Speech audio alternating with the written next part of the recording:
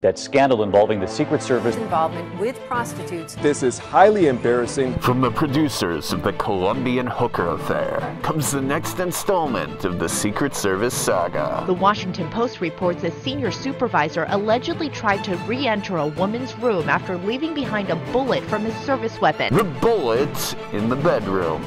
There's a new Secret Service sex scandal out this week, which is really good news for all you fans of alliteration. This time it involves a supervisor for over 20 agents in President Obama's security detail. His name?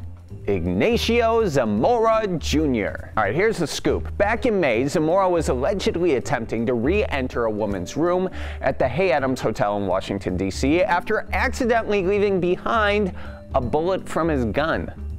Wow. That is some serious phallic symbolism right there. Freud would be proud. The incident was reported to officials, and that began an investigation which found naughty emails Zamora and another agent had with a female subordinate. The Washington Post reports officials removed Zamora from his position and moved the other agent to a separate part of the division.